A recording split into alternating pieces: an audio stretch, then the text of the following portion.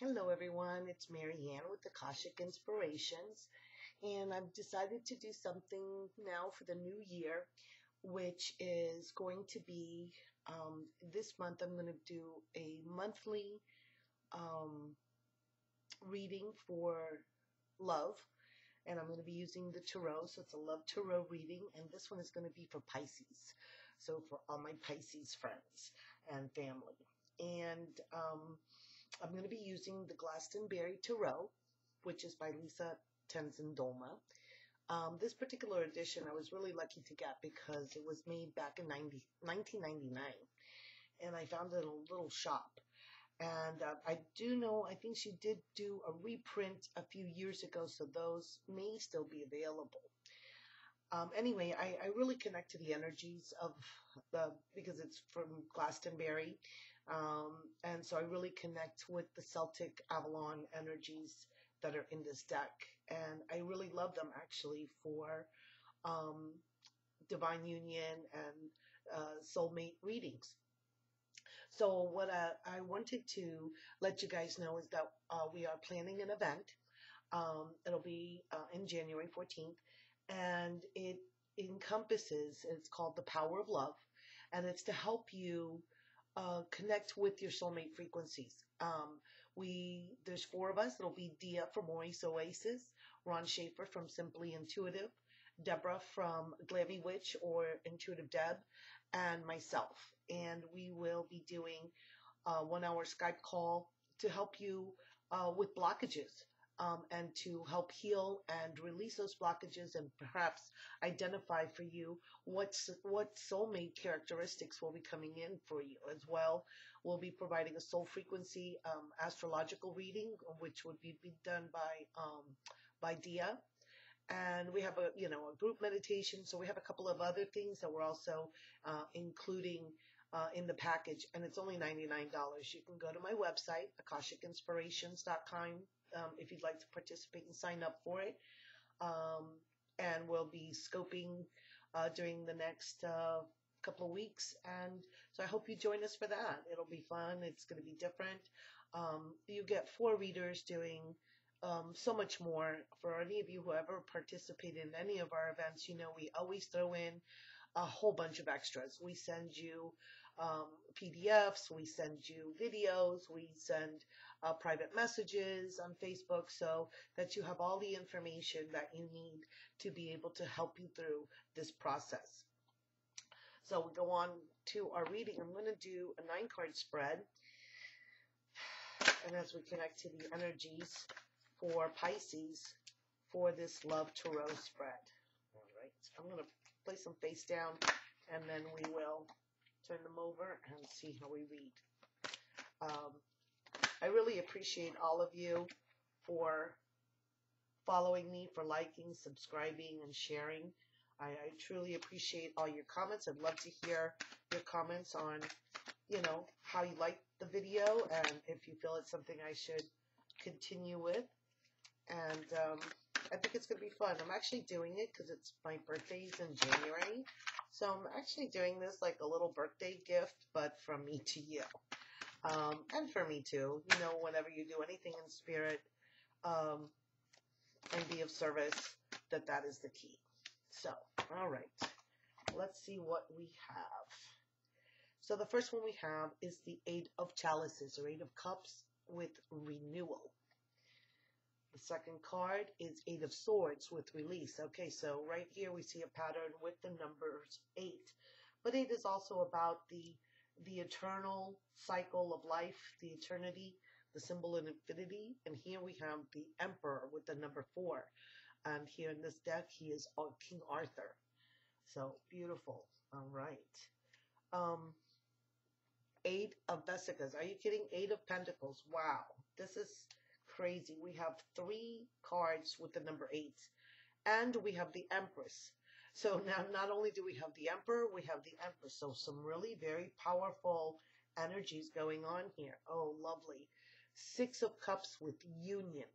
And this to me is the card that represents that sacred union, which is a combination of the sensuality and the spiritual.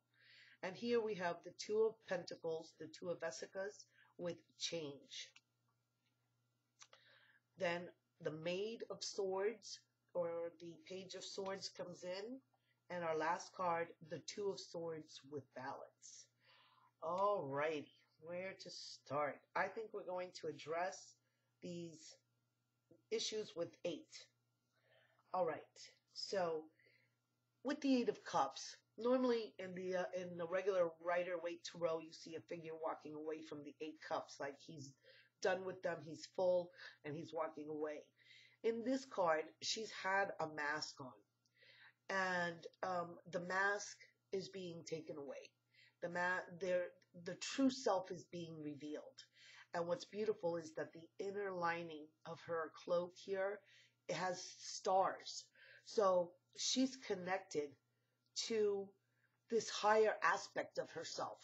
That's why we have this deep indigo.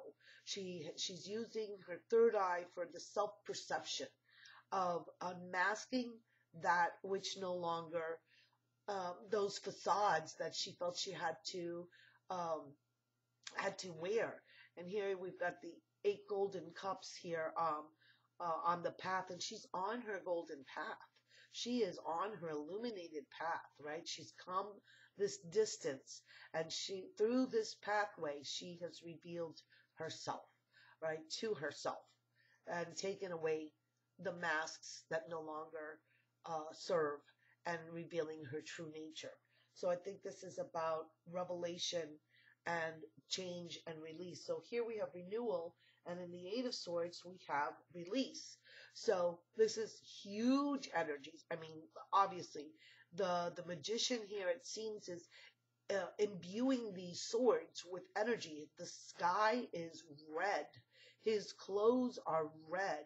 He's glowing. His aura is this golden shining light. So as we see the lightning bolt, I mean, this is like some heavy duty releasing and renewal. He's like, releasing of this pent up energy, and to just be able to transform, right? To change the situation completely. I'd like to read a little bit about this card. I don't read them all, but because it's quite involved. But I will read a little bit about this card because I think it's really important. It says it's about a recognition of an inner struggle. Well, here we had the inner struggle to take the mask away. And it says it's a feeling of freeing yourself from anything that is oppressive in order to create a happier time, right? It's about letting go in order to reach the solution, and in a sense of empowerment, which is what I like about this, because he has the power coming out of his hands, right? Or it's actually a woman, sorry, a woman. And so what's happened is that the power of our thoughts are so important, and that they express who we are when we stand in our power. And when we do that, then we become the emperor, right? So this is about the process that's going to lead us to reconnecting with our soulmates. And so as we step into the authority, step into the responsibility, here is a figure who is firmly seated. His sword is next to him, but he's not holding it, so he doesn't feel that need. And here he has the balance of the 2 dragons, the red and the white. So he's balanced within himself as far as masculine and feminine energies are concerned. He's sitting on the royal purple robe, so his base is spiritual. He has the spiritual base. And here he has the horns of the ram, and his throne is golden. And it looks like this is like like an opening to a tree, and all the roots are here. So he's grounded within the earth. He's facing forward, so he's honest, direct, and with authority, right? Characterized of our ideal strength, and someone who is wise and able to lead us. And this has gotten through hard work. He's become the master. He's become the master of his emotions, a master of, and it's been hard and diligent work, but the creations that he's making, here he's got all the symbols of like fertility, of the chalice, right? Of looks like a bird, so a messenger, and so he has balance. Look, we've got 4 vesicas on one side and 4 on the other, so that shows that the 8 is firmly established in a firm foundation of the force, right? So we become our masters. We become the masters of our empowerment, and then we become the masters of the divine feminine. Here is the Empress. She's sitting on the ground, cross-legged, open. She's got the beautiful magenta color dress, so she has that highest of spiritual essences and unconditional love, right? And she's got a butterfly coming out of her hand there. So she has been transformed into this divine feminine, right? And this in this case is Guinevere. So here is our divine couple, the Empress and the Emperor, the strongest, the highest forms of attainment of the masculine and the feminine. And then what happens when each of us are strong and balanced within ourselves, within the masculine and the feminine? We create the sacred union. We create the sacred union not only within ourselves, but we attract our sacred union to ourselves, right? And here is this beautiful couple kissing, and she's got like a little smile on her face. He's leaned over. He's got his arm protectively around her.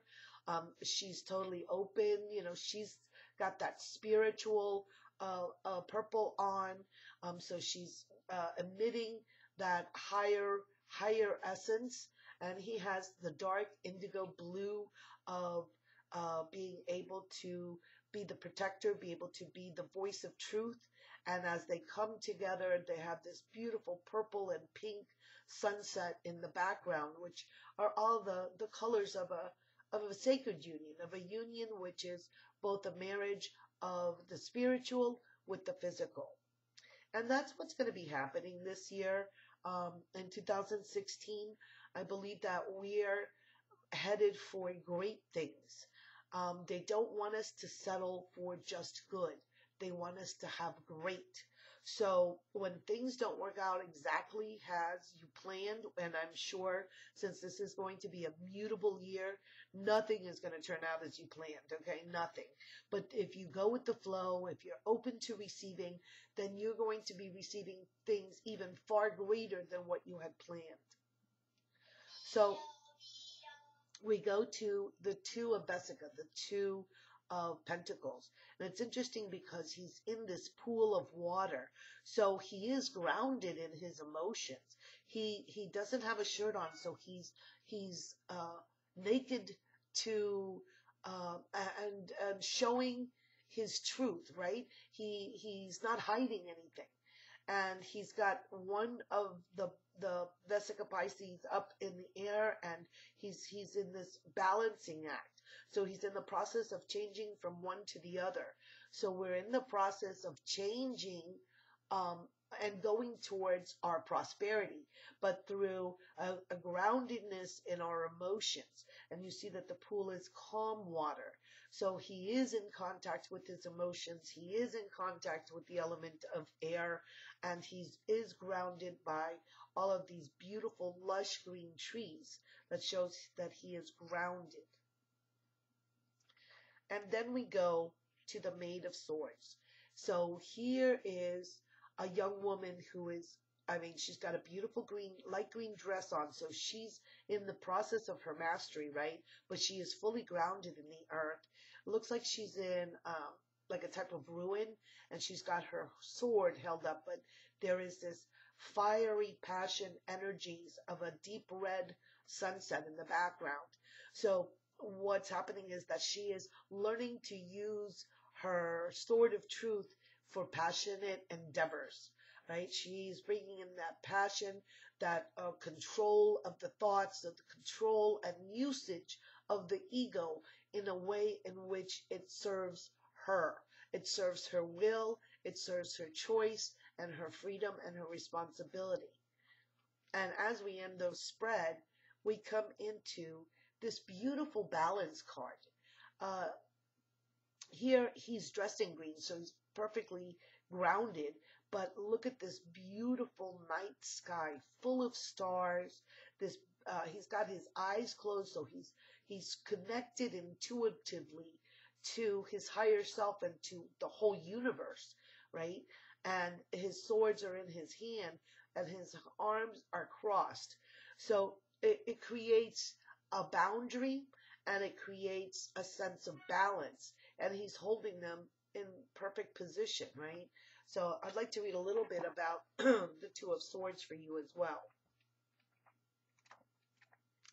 As I can find it, here we go. All right. He says that here in the book it says the swords that he holds are almost small enough to be daggers. He presents no threat to those around him, yet he is able to fend off a sharp thrust those who come too close to his sacred space and disturb his newfound tranquility. So the equilibrium he has found is fragile and delicate, and it needs to be fostered in a time. So it's a need to find this complete and utter inner balance within ourselves, right? And then that is what we are working on to be able to bring in this ideal union of the emperor and the empress and finding our union. So as we look back at the spread, it's very interesting because you're going to be going through a time of great change and renewal and releasing and finding your mastery. And once you find that within there and you are able to balance the masculine and the feminine energies, you will find that sacred union within yourself. We have to find it within ourselves first before we can find it in the outside. And it's telling us at the end what you're looking to achieve is the complete balance within yourself. And once you find that, then you will be able to attract the soulmate, which also exhibits those exact same qualities of the balance. So I thank you so much for letting me do this. I look forward to hearing all of your comments. And I send you many blessings for this January 2016 as we start with our love tarot scopes for Pisces. So have a wonderful, wonderful month. Namaste.